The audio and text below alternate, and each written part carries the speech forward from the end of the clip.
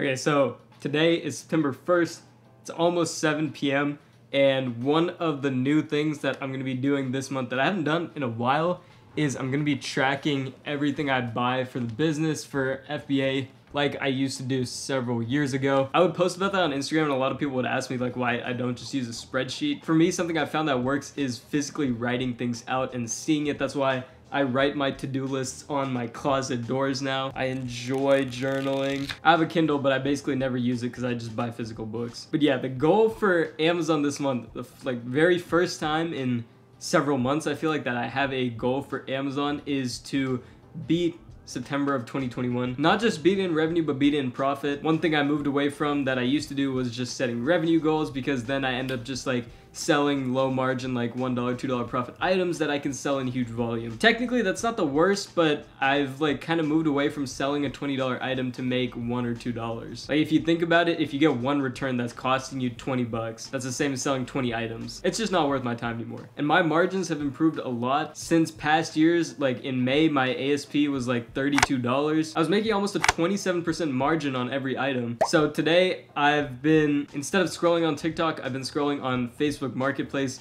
trying to find stuff to buy, and I'm slowly getting more into camera gear like you guys saw in my pawn shop vlog. That was pawn shop haul 1. I've been picking stuff up on Facebook. Last Sunday I picked up 3 cameras, so I've been trying to get more into camera gear and even just looking for stuff that like I could use. But what I really want to talk about just really quickly, since I didn't really do much today that was like worth vlogging about, like I worked for 3 hours. I'm gonna edit the vlog from last week, wash my bed sheets. Like I really didn't do that much today. I've been working on some new habits and breaking some bad ones. I want to save that for like an end of the month video. But yeah, what I really want to talk about in this video is online arbitrage like still valid? A lot of people ask me how I find products to sell on Amazon, and it's really, I wouldn't say it's like the most conventional way. Like I'm gonna scroll through my sales right now and just like tell you how I found them. I sold 4 of the same thing for $20 each. I found those by just flipping through the Target weekly ad. I do that on Sundays sometimes. These were on sale. I picked up 20 of them. I'm making like $4 or $5 per unit, so that's not bad. I sold a replenishable item that I buy every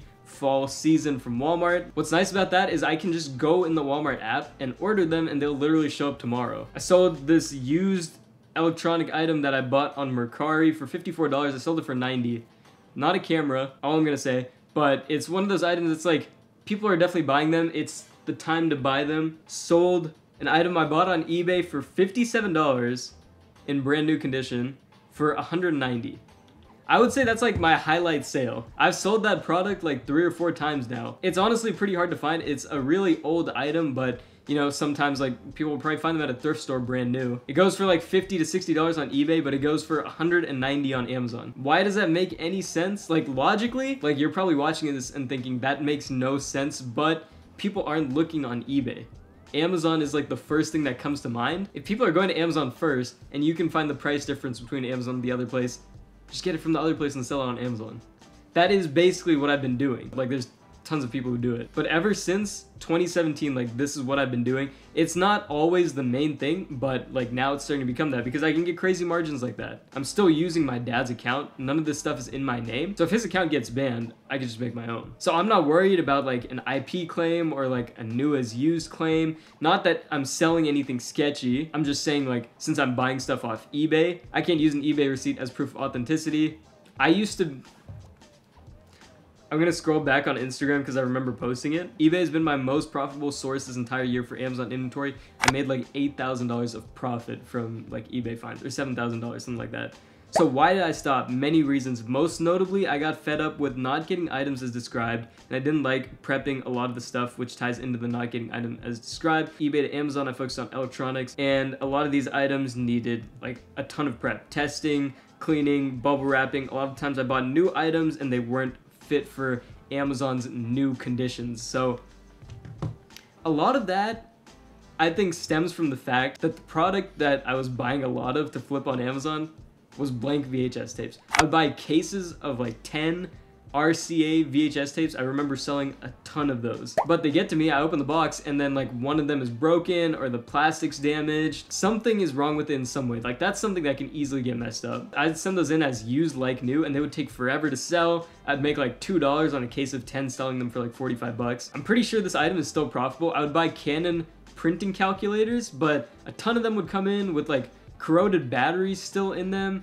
or they wouldn't, I'd test them, they wouldn't like print at all, it wouldn't even roll. A lot of issues like that just added up over time and made me really fed up. But when I revisited it in, I want to say like April this year, March this year, I was strictly looking at high margin, new inbox products for the most part. And when I say high margins, I'm talking about like something that I could buy for like 30 to 40 and sell for like 90.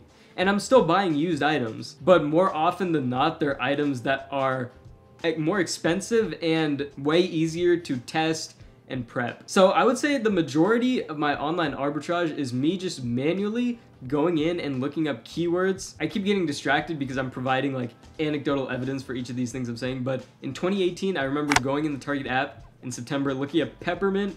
I found that Luna peppermint bars on Amazon in like a 12 pack were out of stock, so I was buying 6 packs from Target, sending them out in priority padded flat rate envelopes. I was selling them for like 35 bucks and I was paying like 12, paying like 9 for shipping. I sold a ton of those. So if you look at this and you see protein bar, that was the Luna bars. I sold $5,000 worth of revenue of those Luna bars in 2019. And that was me thinking outside the box. Instead of selling them as 12 packs or 18 packs, whatever I was selling them in, I was just selling the boxes of 6. Another good way I found online arbitrage products is from products I bought in thrift stores, and then I saw on eBay they were going for way less than on Amazon, so I just started buying them on eBay. Is it as good as buying it for like $1 from the thrift store? No, but it's consistent. That's the thing about online arbitrage. It's way more consistent than going to a retail store scanning clearance. Going into this month, most of the products I sell will probably be from Facebook Marketplace and eBay. I would say after those two would come Walmart and Target. I'm comfortable in telling you guys that I actually am working on reselling this month. I haven't done it in several months. At least like June and July. August, I kind of started getting into it a little more when I realized that if I was like doing reselling and everything else I'm doing, like I could be making like the money I want to be making. I don't do tactical arbitrage all the time. Like I usually only use it during like Q4. I used it during summer 2020 because it was quarantine and I couldn't go to stores. Outside of that, not really, and I'm really bad at it actually. I don't know how to use it properly. There's still some products I've found from Tactical Arbitrage in 2017 that I can still sell now. So do I think it's worth it? Yeah, but you're gonna have to put in a ton of time to learn how to use it properly, I feel like. Or maybe I'm just an idiot. I'm not saying eBay to Amazon is the best way. It has its pros and cons. Like if you're willing to sit there and just scroll through, because sometimes it's just me sitting here with a Hulu on in the background just scrolling through my phone. And I'm perfectly okay with that because it's way better than just sitting on my phone scrolling through TikTok. Like a lot of the products I'm buying, I have such a big gap in between what I'm paying and what it's selling for that I can afford to drop the price a ton if I need to liquidate. It's keeping those things in mind that makes it so much different from Walmart and Target, because the products I was buying from Walmart and Target were like $20 sell price and I was making like $2. Volume was great, but in selling 50 units of something I'm making $2 on, I made the same profit on selling one item that I bought on eBay. When you think of it like that, that changed the game. Think about all the prep time I would take for 50 items compared to one. All it took was a little more time to find that one product. And once that's done, once the groundwork's done, you have a product that you know you can buy over and over and over again as long as it's in stock, and it'll sell every once in a while. I'm not saying I'm selling a $60 item for 190 bucks every day, but you know, if it sells like once a month, that's a pretty significant amount of money. I'm gonna have a great time editing this. It's at 26 minutes right now. Hopefully you got some useful information out of that. That's gonna wrap it up for this video. It's 7:20 right now. All I have planned for the rest of the day is I'm gonna go get Chando's tacos, gonna eat dinner with my brother, and then I will probably play some Fortnite before I go to sleep. Solid Thursday. If you guys enjoyed this video or have like a topic that you want me to cover, leave it in the comments below. Thank you guys for watching. I will see you guys in the next one.